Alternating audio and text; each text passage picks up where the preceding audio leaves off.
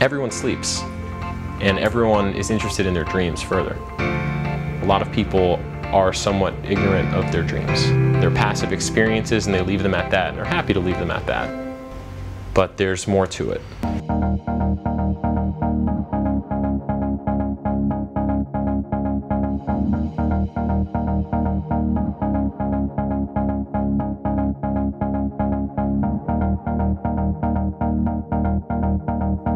So a lucid dream is the awareness of a dream within the dream. What we're doing is creating a wearable device to help people have lucid dreams. And we're trying to help people become more conscious and aware of their dreams. I have this experience a lot in my dreams where I'm falling.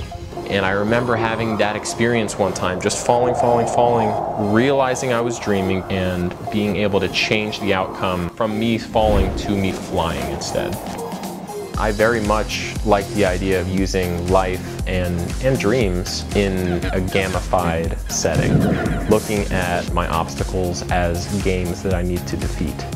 One of the most important things that happened over the last few decades is the advancement of the biosensor industry. Biosensors are measurement tools to help people measure brainwave activity, and the reason why this is important is because for tracking sleep stages, the EEG signal, which can be measured from the scalp, is the best method for doing so. Given the state of technology today, the most accurate way to track sleep is with wearable technology.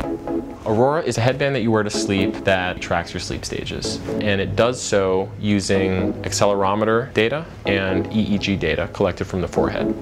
EEG, otherwise known as electroencephalography, is the brainwave signal as measured at different points on the scalp.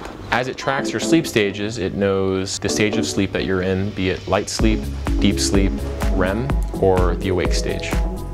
The Aurora helps people have lucid dreams by knowing when they're in REM, which is when dreams most likely occur, and flash lights and sounds present audiovisual stimulus to the dreaming subject.